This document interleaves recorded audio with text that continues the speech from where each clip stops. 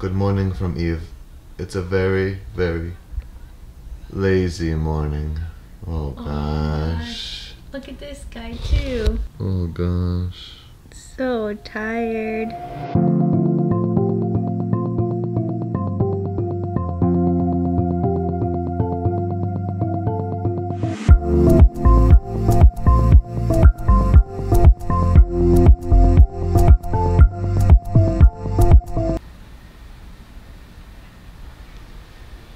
Nothing like pizza, coffee, and the Grinch to start off a lazy, breakfasty day. And we definitely need to update that. I think it's 45. I'm trying to get into the habit of switching between our two M50 lenses. Our baby is 10 days old today. Double digits. Oh my gosh. He'll never be single digits. Do you think he looks older? I think he does. He's got a belly now. It's rounded out. He's getting a little bit more hair. Getting a little more hair. I don't know, like, it's coming in blondie. Mm-hmm. And I know that it can change darker. Like, I think my brother had blonde hair, then it went dark. But at what point do we know, like, oh, that's his hair? 2 years, 1 year, 6 months, 10 years? Never? Like, at what point? At what point do his eyes change? Like, if they're going to change. Right now they're like this beautiful blue. Mm-hmm. But I know it's very common, but blue eyes run in the family. My eyes are like gray blue, turquoisey blue. But like these look more like Christina's eyes, like jean blue. Which makes me think that because it's a darker blue, it could easily transition to like a brown or a hazel. Yeah, I don't know. Patience is a virtue, they say. And it's something we don't have. It's just funny because like I feel like the idea of IVF in people's minds are like you get to like pick the designer baby. Yeah, like make sure they have the colors.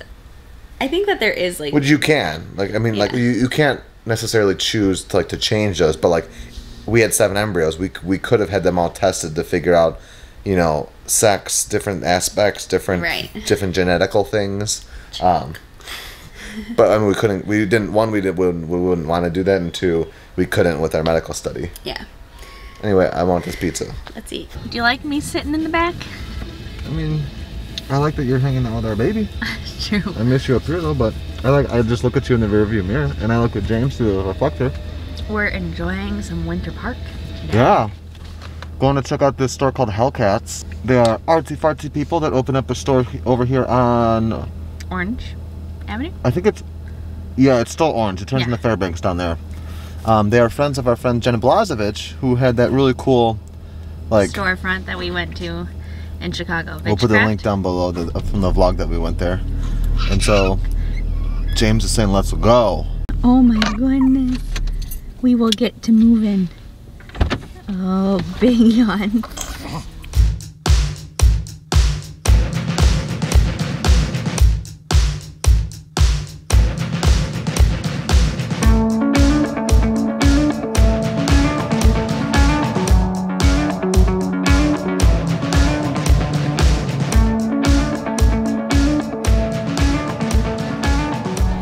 Mr. Man's doing well, just snoozing away.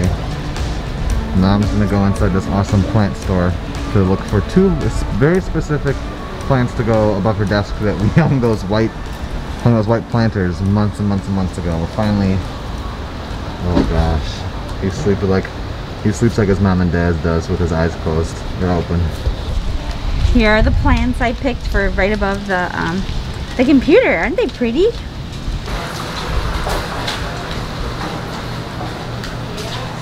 Our destination is a little consignment shop. I think it's back here. Okay, we're in this like tucked away little shop area behind Park Avenue. Delicious ancient olive place. See this beautiful? That's a restaurant that I think Sarah and I should go to very soon, called Garp and Fuss. I want to go hang out up there because there's this witch statue and seats up there. But the unfortunate news is the shop that we were looking for has closed. I'm just happy it's not because of COVID, it's because of a leak in the building. Yeah. You can still shop online, but we'll come back when it's reopened. Yeah. This fountain is full. This is a little memorial for those who served, so perfect for Veterans Day. Our little relaxing last bench seat is being cut off by the rain. Also, we were going to go to an outdoor happy hour, but then we looked at the radar and there's about guaranteed 100% rain for the next hour. Yeah. Just too soon for him to go into a restaurant. So let's go to the car. Luckily it's right here. Yeah. So we ended up getting this print from Hellcats. All the same on the inside. Love it. And then I also got this little button. Christmas lights for days, boom, boom. Christmas candle for days, boom, boom. Christmas lights for days, boom, boom. So we just put on White Christmas to really get the Christmas vibes going before we start our special, awesome concert night that we don't even know if we've told you about. This is coming up to a close, but I had to show you the sweetest sight in my entire life. Your entire life? Yeah, look at these two. I got Dr. Pepper from McMahon. Wait a minute. Much better. I had to pop a different lens on this to show how sweet this peanut is. I know another one of my inner old man tendencies is the holidays. I love just to sit with an old Christmas movie on and just crack all these different kinds of holiday nuts. There's no greater time than trying to properly crack all of these and enjoy them. Today is November 11th. 11/11. 11/11.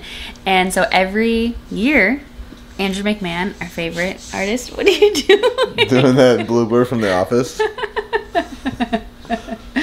So Andrew has a foundation called the Dear Jack Foundation, and every year on this date he has a big concert, fundraiser, all of that for his foundation, which is for adolescent cancer, raising money and awareness because he himself battled cancer, and there was like this gray area between childhood cancer and adult cancer, and he kind of fell in the middle, and he's just raising awareness. Right, like being a young adult, but at a children's hospital, but also the treatments were different, and then it's like it was just like not the best space. Right, and so his foundation does a lot of great work to raise money and awareness and whatnot, and so every year on 11/11 they have this big event. Well, this year COVID happened, but like we say with ACS, cancer does not stop for COVID.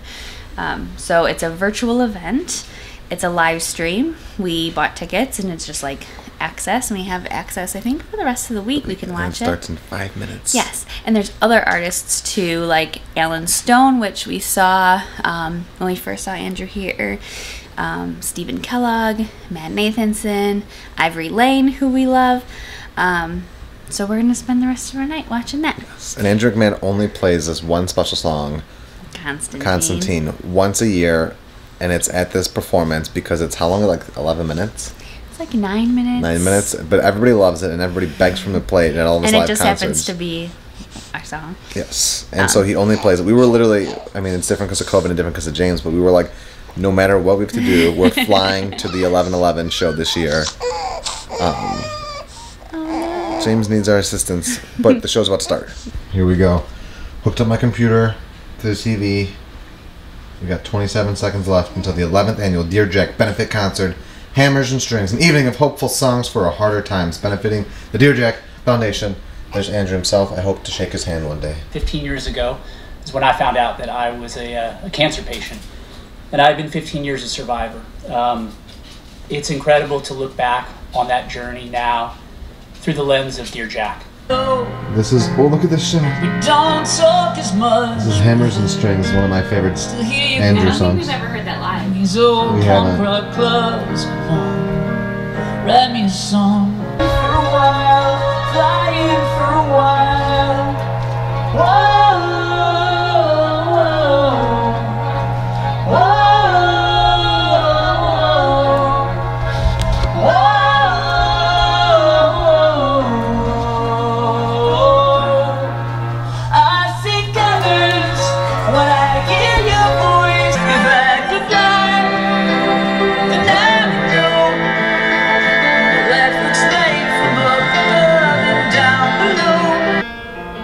Here it is, the song we've been waiting for, Constantine. I can't imagine all the people that you know.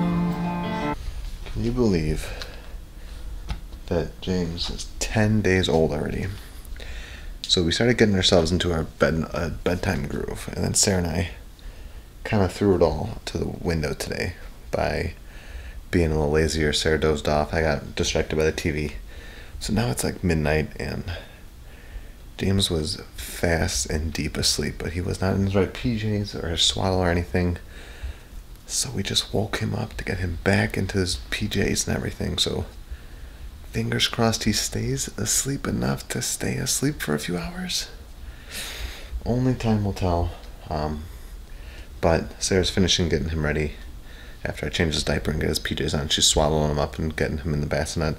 So I gotta close this down. Alright, today is November 11th. Happy Veterans Day. Tomorrow is my final day of paternity leave. Today's quote is by Maya Angelou. If you must look back, do so forgivingly. If you must look forward, do so prayerfully. However, the wisest thing you could do is be present in the present. Gratefully. I love it. Cannot believe my 2 weeks of paternity leave are coming to an end tomorrow.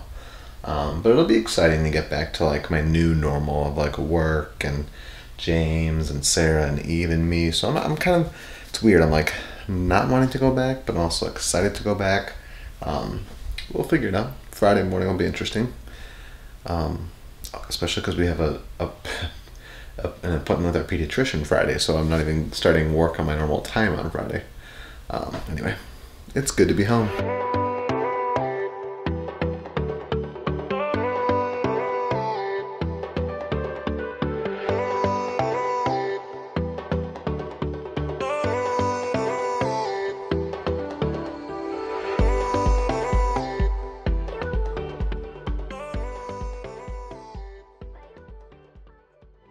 We know what our goals are. We know what we hope to accomplish. And believe me, it's the most exciting and challenging assignment we've ever tackled at Walt Disney Productions.